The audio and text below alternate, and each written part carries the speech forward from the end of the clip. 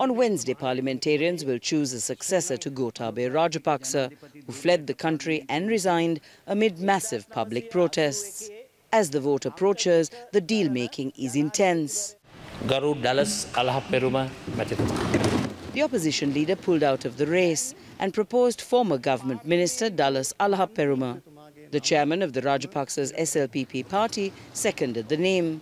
Ranil Wickremesinghe මැතිතුමාගේ නම Another senior SLPP member proposed Ranil Wickremesinghe for the post. Seconding was this man, who had been a vociferous critic. Wickremesinghe has been premier 6 times and is now the acting president.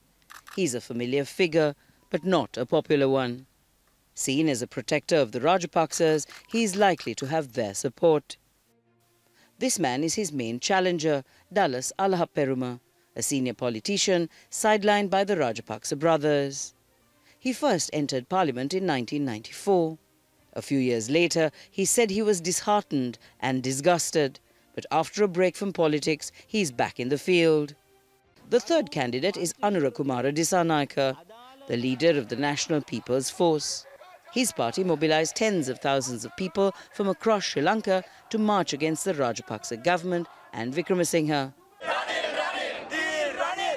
The outcry over the possibility of Ranil Wickremesinghe being elected is getting louder.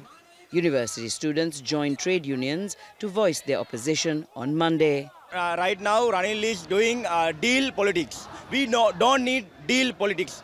We need politics, better politics. Please go home, Ranil. How can someone fully rejected by the people be chosen as the president of the country? That's why we are totally opposed to this. A state of emergency was declared by the acting president on Sunday, giving police and military wider powers to arrest, detain and hold protesters, ban gatherings and crack down on dissent. But protesters say they won't be intimidated.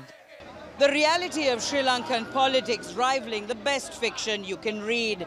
A man who was voted in with a whopping 6-9 million votes to become president, forced to leave the country among public protests, and a man who is trying to become his successor, who was thrown out of parliament. The Sri Lankan people hope that their wishes will be respected when the choice is made. Minelle, Fernandez, Jazeera, Colombo.